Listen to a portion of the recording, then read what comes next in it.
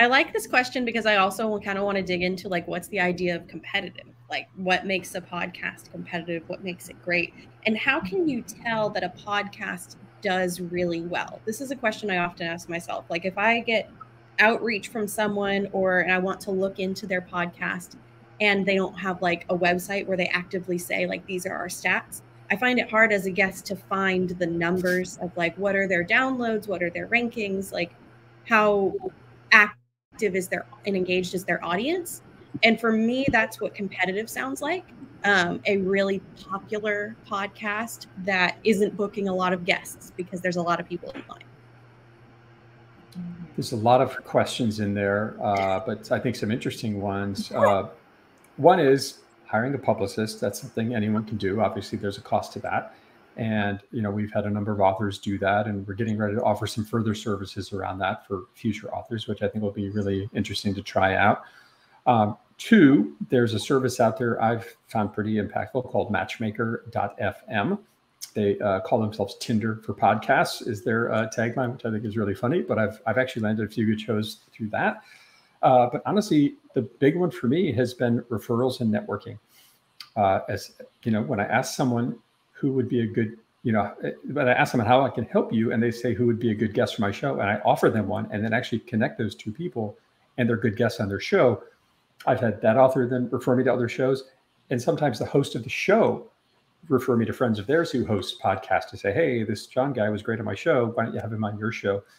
And that slowly has, the quality of shows I've been on has gone up and up and up, which has been great. And I have not hired a publicist. I've really taken the networking and referral approach, and it's had a really positive impact for me. That's a good strategy. Thanks. The price is right.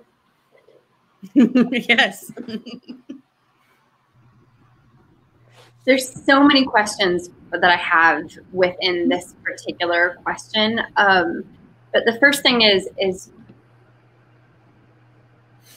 it doesn't really matter how big someone's podcast is. It matters what the alignment is. So does that show really align with your message? And if it does, and you want to reach out to them, you could do like something interesting, like slide up in their DMs and send them a video message on Instagram if you want to get really creative. You could reach out to them and let them know that you've listened to the show, let them know why you love that show, why you think it's a good alignment, and then bullet point the 3 stories that you can tell that will connect to their audience, and then let them know what you'll do to promote the show. Just keep it simple, and follow back up in a couple weeks because we all get busy. Follow up is hugely important. Alisha, thank you for adding that point. Alisha just described a template that we co-created that is, if you're a new degree press author, you can easily find on the internal system that we use. That's out there.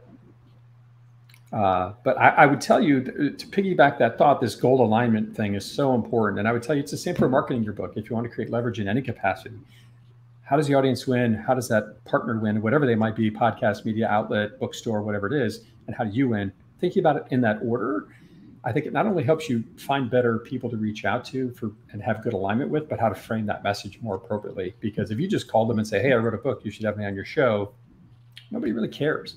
They care that you can help grow and engage your audience. So Alisha, thank you for triggering that thought in this conversation you and I've had many times about how do you create that alignment.